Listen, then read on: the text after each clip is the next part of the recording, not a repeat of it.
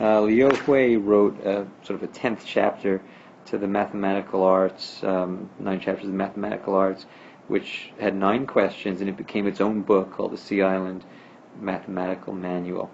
And one of the questions that he answers is, we have this scary sea island, and we want to know how high is it, how tall is it, and also how far is the base from where we are. You see, we have 2 poles. These are the 2 poles we set up. Each of those is 5 bu high, and the distance between the poles is 1,000 bu. And the other 2 numbers that we know, I'll put the 1,000 up here.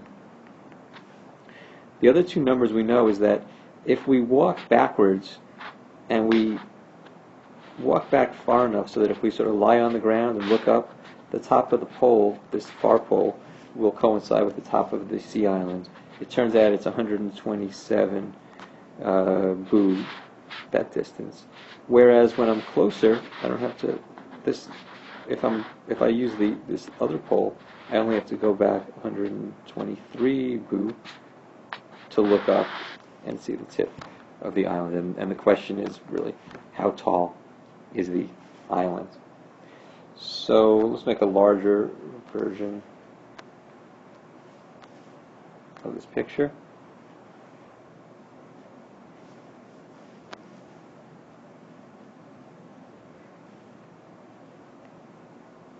Sort of not to scale. But I have 1,000 here. I have 123. I have 127. And I have 5 and 5.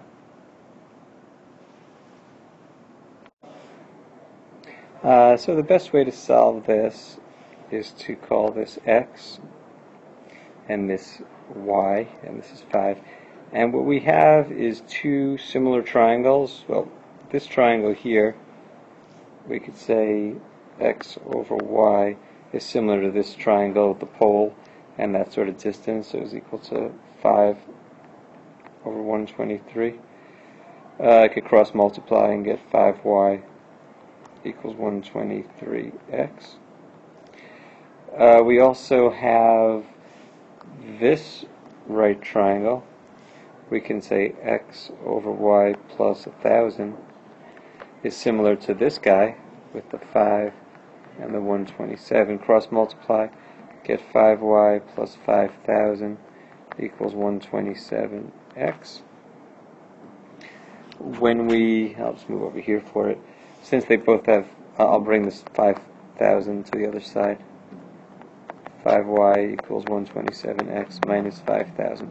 They both equal 5y, so I could say that 123x equals 127y minus 5,000, which becomes 4x equals 5,000, or x equals 1250.